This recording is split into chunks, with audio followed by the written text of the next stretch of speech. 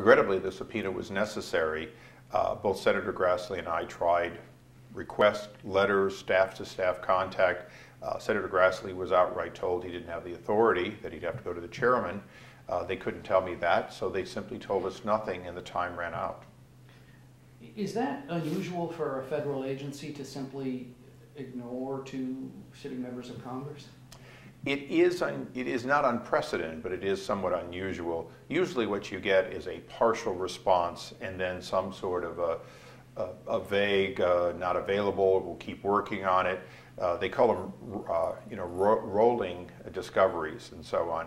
And those kind of productions where you're getting bits and pieces bother you, but you accept them. But to get nothing and the deadline comes and goes is pretty rare.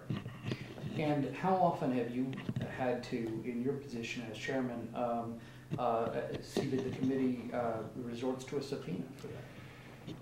It's only about half a dozen subpoenas we've issued, and several of them have been specifically requested by the entity so that they would be covered against litigation, or by the individual so that there wouldn't be any retaliation.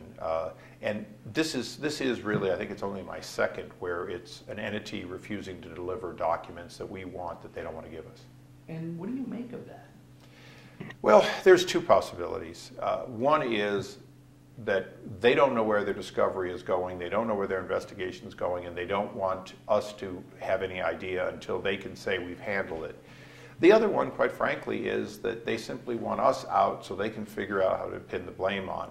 And this is one of the problems, is somebody obviously made a mistake, more than a few people knew about it, and yet we're still seeing, nobody in the U.S. Attorney's Office, relieved or any other way suspended. And that bothers you when you know that people in agencies knew about it and didn't take action, and yet it doesn't seem like there's any outrage or urgency. That same individual, theoretically, could be approving some other misconduct that would cause Americans to lose their lives. How concerned are you about the allegations that have been raised by ATF agents that publicly on CBS and elsewhere, and these allegations that this may have involved thousands of guns at different points across the border? We're extremely concerned on three fronts. First of all, our relationship with the Mexican government has been deeply, deeply hurt. And we rely on trust. At least they're trusting us. Sometimes we say we don't trust their agents, but clearly they now can't trust ours. Secondly, the loss of American lives is clearly something that could have been avoided if this had not been so botched. And lastly, the failure to be forthcoming tells us that there may be more incidents like this around the country over time. And whether it occurred on this president's watch or the previous president's watch, it can't continue.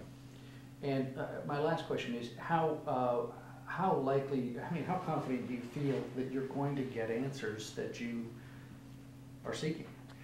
The American people will eventually get answers, because certainly I'm somebody who does not let go of the teeth once I get into it. But the delay causes me to believe that we're not getting the result, which is a change America deserves, sooner.